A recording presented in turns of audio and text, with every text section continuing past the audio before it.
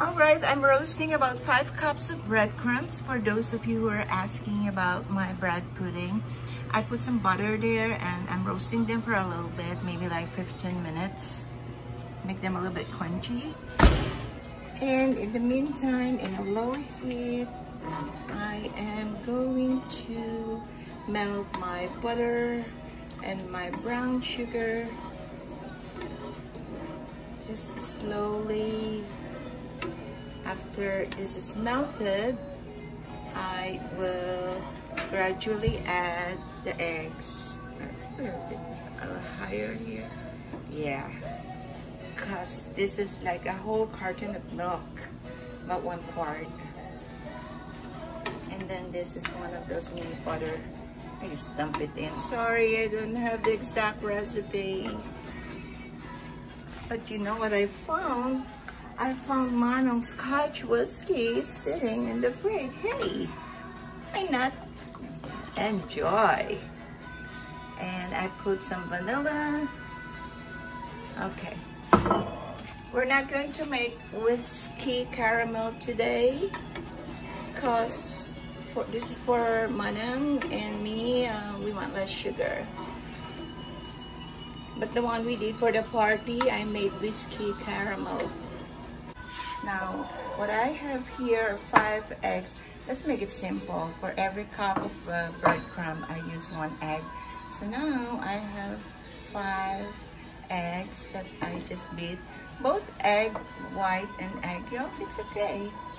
So, I really don't want to bring this to a boil. All it is basically just melting the sugar and the butter.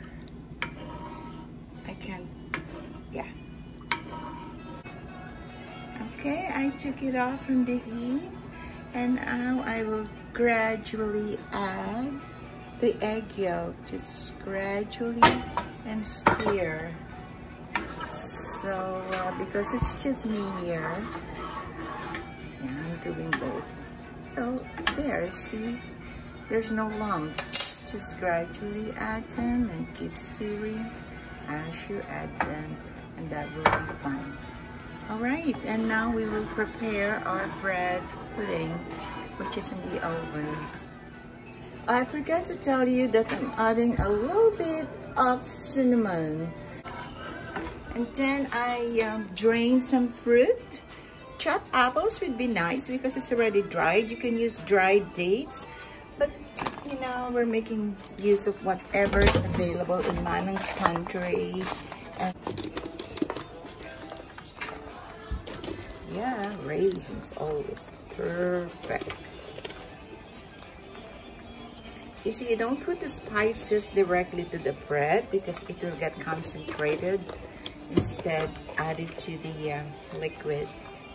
So after I stick all these things here, yeah, I try to stick them in there.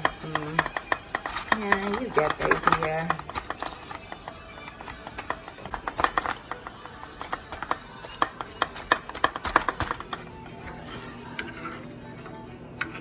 And just making sure this is all mixed up. And then I will just pour this over there.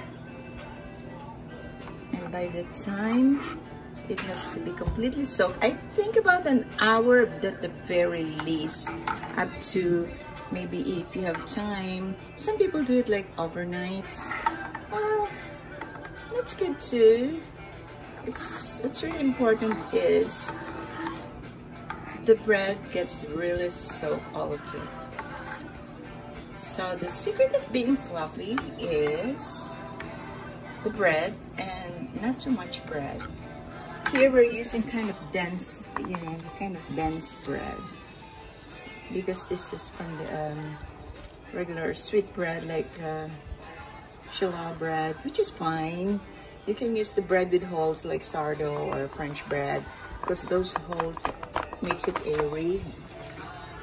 But if you use too much bread and less liquid, it will still going to be dense. So it's important that you have sufficient liquid. So let's see how this works, okay?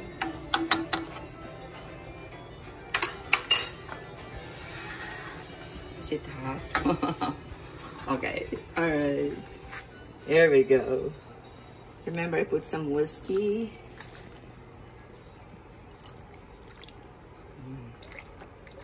As long as you completely cover them, we're good. And if they're not fully covered, you know what? You can make additional milk mix. You can use some half and half or heavy cream mixed with full milk. It's up to you. It helps that you press them. Okay. And let them soak for the next hour or so before baking. All right. See you.